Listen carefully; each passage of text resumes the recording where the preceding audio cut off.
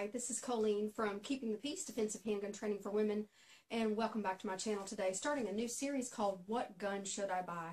This is the most frequent question that I get from tons of people, and hopefully you've already seen the introduction to this series asking people to participate by submitting 30-second clips telling who they are, what gun they carry, and how they carry it. I'm just going to give a very brief instructional video today, just telling you 7 things I think you should consider when you're buying a handgun, and these are things that I would tell anybody that asks me. And the entire point of this series is there's not one gun that's perfect for every person. It's very individual, and you'll see that as we start going through the things you should consider. You may have already seen my 2-year-old video called 7 Things a Woman Should Consider When Purchasing a Handgun. It's going to be the same principles in this video. First one is, what's the purpose? What do you intend to use the gun for? Strictly for self-defense, or is it going to be also for target shooting? Is it going to be in your car or on your person? Or is it going to be in your bedside table? Those types of things. The second one is hand fit.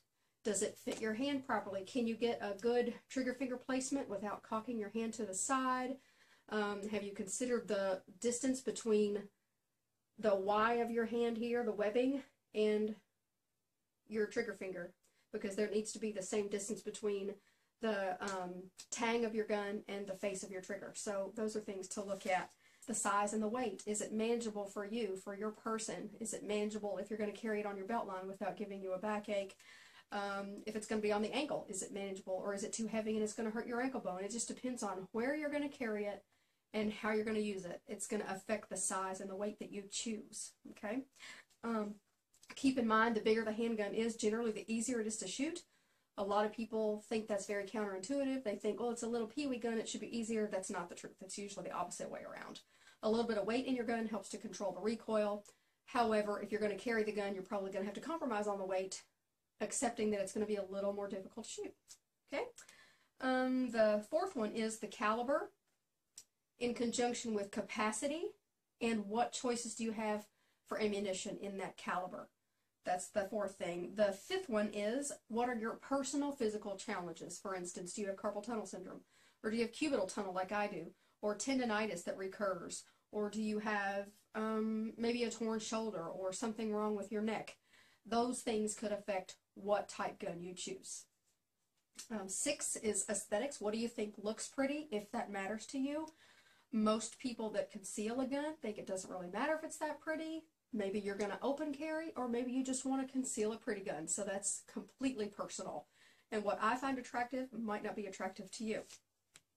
The last one is budget. How much money do you have to spend? That's going to make a big difference in what you purchase. If you have a $500 budget, you're not going to buy a 1911. Okay? So it depends on how much money you have to spend. A lot of people want to spend $200 and get a good defense weapon. It's not going to happen unless you're finding it just maybe used and the person doesn't know what they have. Plan to invest a decent amount of money in your own personal defense. It's the best investment that you'll make. Okay? So those are the 7 things to consider when purchasing your handgun. And now we're going to dive into the part of the series that shows you specific people telling you what they carry and how they carry it. And if you would like to participate in the series, please submit your 30-second clip to my email address, keepingthepeace@gmail.com. Include your name, what you carry, and how you carry it, and I'd be happy to put you in the series. Here we go.